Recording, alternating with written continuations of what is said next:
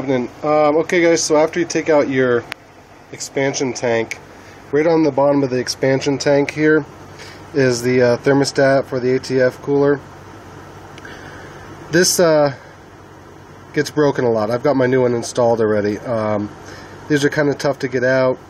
When you take out the expansion tank, a lot of times this top piece will break. This also is a cause a lot of times of the expansion tank getting a hairline crack because this isn't working properly. Extremely fragile. You can see the whole top of this one broke off. This was wedged in there pretty good. Saw some people said they used a screwdriver to pry this out.